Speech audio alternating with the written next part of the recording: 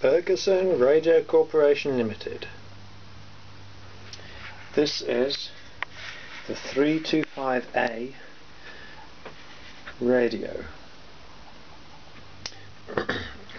Cabinet's in reasonable condition, but it will need refinishing. The chassis is out, as well as this cardboard from the bottom. It allows access through the floor to the electronics here.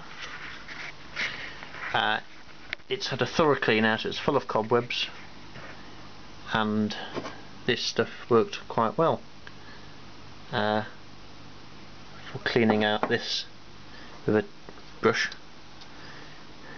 I haven't replaced any capacitors yet. I am doing minimal disturbance electrically. I'll explain what I mean by that in a short while, but I have removed a capacitor between the neutral and the earth, because this chassis never came with an earth flex. It now has an earth, which I've connected to there, and the on-off switch. The problem with these is it's a rivet, and they do wear out electrically eventually. So I've identified the best circuit on that two gang switch, and yeah, HT capacitors, those may be the first to go bang, but it's a 60-year radio. I'm not going to switch it on in a hurry. Let's just show you the front.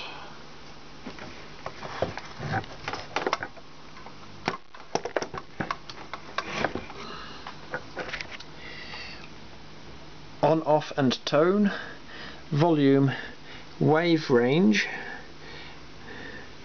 and tuning knob. The wave range switch is an interesting one. That goes to the switch gear, and these two wires here move this little flag up and down. Long, medium and short wave, or gram. That mechanism is very stiff. I've cleaned it up. Goes to the springs there. The other mechanism, the tuning dial, was also very stiff, but I've cleaned that up. And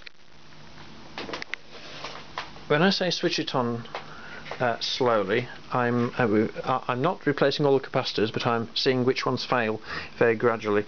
I'm switching it on like 10 seconds, 20 seconds, half a minute. And before I go any further, I'm just going to do a little video. Just out of interest, I'm monitoring the high tension when I power it up. I'm using an isolating transformer that's got a ½ amp fuse on the primary. It is also in series with the light bulb, 40 watt, so it doesn't get full power, it just gets restricted power.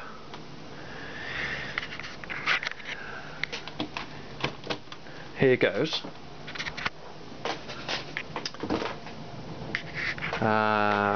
Excuse the noise of the washing machine in the background. I do need to connect an aerial.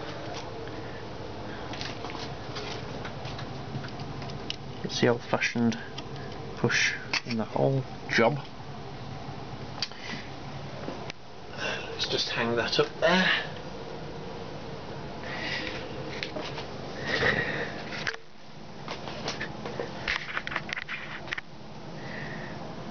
Both of the light bulbs had blown. I've replaced the one.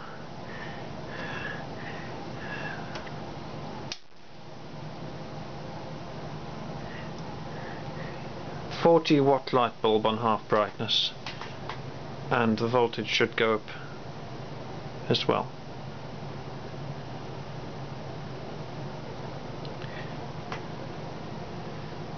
It's drawing a large current. Oh. 3, 5, 10, 11, 20, 30, 40, 50.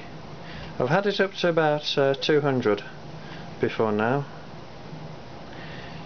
160, 180.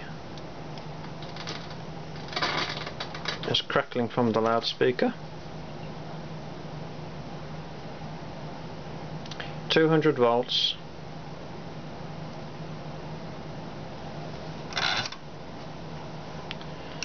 I haven't been able to get any stations. 200 volts on the high tension. Now if I switch it off, see how quickly it drops.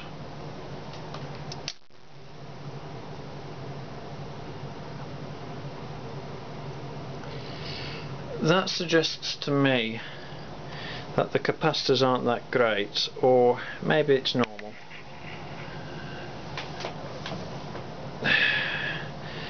And without a circuit diagram I can't really say much about the situation. What components I ought to replace first. The cathode AC bypass capacitors, like the 25 microfarad one. Those will probably be leaky because they're electrolytics. The others are wax covered paper, and I'm assuming they're okay. For example, the one I cut out from the neutral to chassis, that one registered absolutely fine for capacitance, 0 DC current. I was going to show you, but I can't find it here. So let's call this video part 1 of this radio's rejuvenation. But I'm very pleased how it's cleaned up. 60-year radio, all this paint on the inside of the glass is pristine, and it's an interesting mechanism. It makes that funny creak noise because the wire just scrapes over that. It's not a roller. I had to glue one of these Bakelite knobs back together with super glue because it had cracked and been forced. But I'm going to try in my next video a just audio input to the gramophone socket. See how that goes. I know.